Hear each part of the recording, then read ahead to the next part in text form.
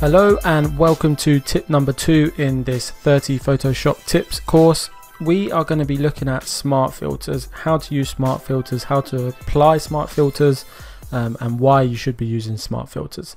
So let's jump straight into Photoshop. We've got car 02 image. If you haven't already, do download all the resources for this course in the link below. I'm just going to double click to open the car. I'm just going to bring the car across just so we've got a full view. And the first thing I'm going to do is explain a little bit about smart filters and how they're used. So smart filters are essentially the same as normal filters, but they're just applied in a smart way. So let's think of it as when we add a smart filter, I'll go ahead, I'll right click on our layer and I will convert to a smart object. So smart filters have to be applied to smart objects. I'm just going to convert that to a smart object. Now what that does, that puts our actual image in a container. Now when we add the filters are applied to the container, not the actual image. This allows us to adjust the filters as and when we want, so we can go back in and make changes. So normally when you apply a blur, for example, it's applied to the image and you can't go back and change, whereas with this you can simply double click on the blur and you'll be able to go back in and edit. So for example, we've got our smart object here and we're going to go in and filter, and I'm going to add a blur. I'm just going to add a motion blur, rough angle, quite extreme effect here, just so we can see it nice and clear. So very drastic. I'm going to go ahead and click OK. So at this point you can see now we've got this little drop down arrow on our layer. So if you click that drop down arrow, you can see we've got our motion blur here. So I can turn the motion blur off, I can put it back on, I can double click the motion blur, which is going to bring up the motion blur dialog box, so we can go back in and edit these settings. So it's a non-destructive way to work. We can go back in and change what we've done. Now you should always be working non-destructively. Super handy.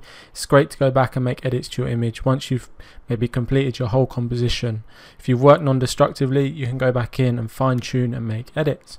So that's exactly what's happening here. So I'm going to go ahead and click OK.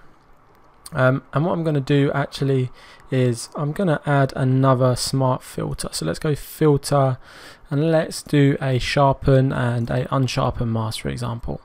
So let's put this all the way up and let's just click OK. You can see our preview in here. One thing with when you're adding multiple smart filters, you can't always see the preview. You have to look in your actual dialog box here. So you can see the preview here. So if we zoom out, you can see roughly how it's going to look. So it's before and after. You can see it on the image there, just not super clear because of the blur. So let's click OK. There we go. So now we have 2 applied. So one benefit of this, or the biggest benefit, like I said, is non-destructive, but also we've got them grouped. We can turn them off, we can turn them both off, we can turn them both back on, we can turn the group of smart filters off. So that's the original image. We can turn them back on. So perfect. One thing I also like is we've also got a layer mask, and that's going to apply to all of the smart filters. So if I just come in and grab the brush here, just the brush tool, just painting with black on the layer mask, I'm just going to bring the car back into focus so these smart filters aren't applied to these areas. So there we go. You can see we're just moving that out. So there we go. Perfect. So a great way to use filters is to use smart objects, and then smart filters allows for a lot of customization further down the line. If you're doing a big photo manipulation, it's very handy indeed. Thank you very much for joining me in this video. I shall see you in the next one.